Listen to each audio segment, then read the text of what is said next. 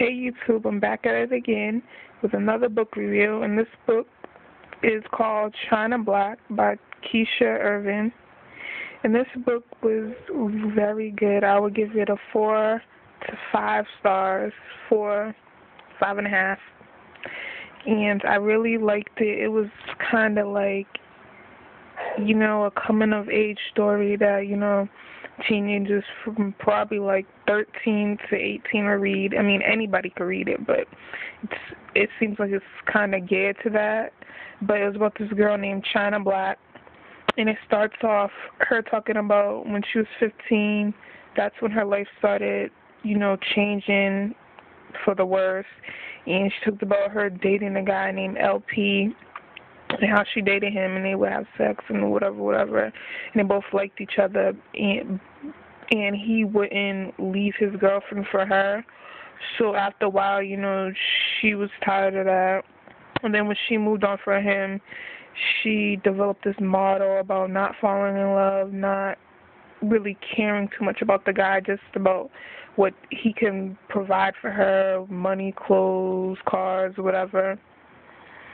And then she meets this other guy named Tyreek, and how it starts, it kind of starts from way after their relationship happened.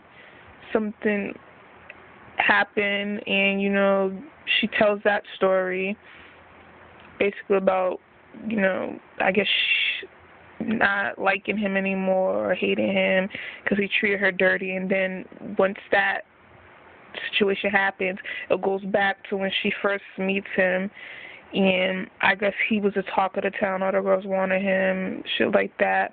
And how she met him was because her best friend's older brother chilled with him. And one time she was with her best friend's older brother, and he was in the car.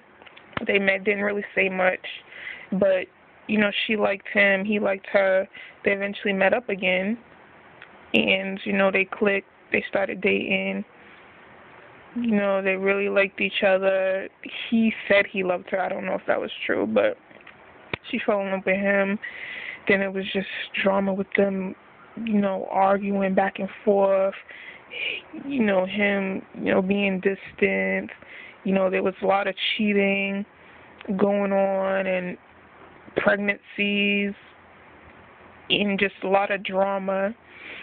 And I really did like it because it has a lot of lessons. It tells you or it shows young girls, not move so quick and be careful with the type of guys you choose and stuff. But I think a lot of girls and, adults will like it too. So I think this is definitely something you should read.